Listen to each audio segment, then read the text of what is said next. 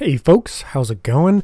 Back again with another build video. This one revolves around two elements. That's the Scorpio shotgun and the Galvanize backpack talent. We've got Technician, as is standard when we're running a half shield, so we can get that Artificer Hive. Primary weapon, as we stated off the top, we have the Scorpio shotgun. You're all aware of it. Septic Shock. I'm going to draw your attention specifically to the level 3 Disorient.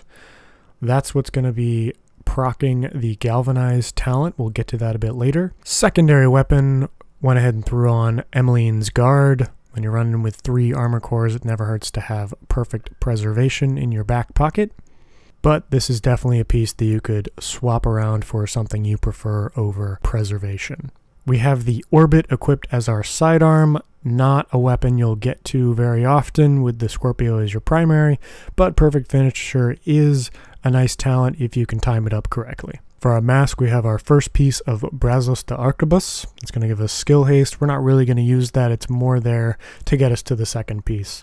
For our backpack, we have Grupa Sombra SA. The 15% critical hit damage is quite nice to have on this build. As you can see, we're stacking as much critical hit chance and critical hit damage as we can. It's a bit unorthodox for a shotgun build, but it does feel quite nice. As mentioned, for the talent, we've rolled Galvanize onto this piece, applying a blind, ensnare, confuse, or shock to an enemy. Grants 40% of your armor as bonus armor. So while it says that it's only to allies within 20 meters of that enemy, that also applies to yourself.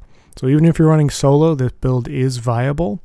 But on top of that, if you're running in a group, you give bonus armor to all of your friends and buddies anytime you use the Scorpio and get at least to that 3rd level, the Disorient.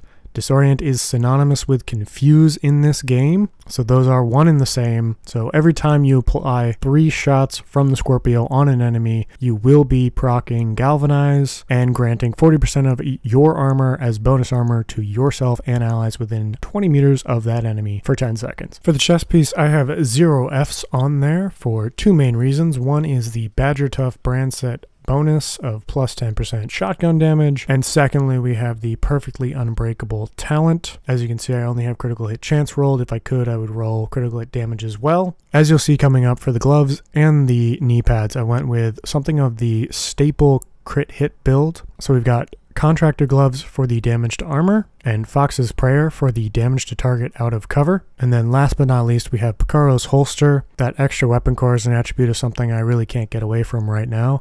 And additionally, the +1 skill tier will get you to 5 shield tiers for your half shield. But this is definitely something of a preference. For instance, instead of 0 Fs, you could absolutely go with Intimidate. I find the build up to be a little too slow since they reconfigured that talent. And you could also additionally feel free to swap out Contractor's Gloves or Fox's Prayer for something else you feel lets you either hit a little bit harder or get hit a little bit harder. For the skills, as mentioned, we have the Artificer Hive. It's one I find myself running commonly whenever I have a shield on a build. And then we also have the Crusader Ballistic Shield. Love the survivability that it gets and the movement capability, rushing your enemy, loading them full of Septic Shock, and taking them down. So that's this build. Let me know what you think in the comments. Like and subscribe if you want to see more, and I'll see you in the next one.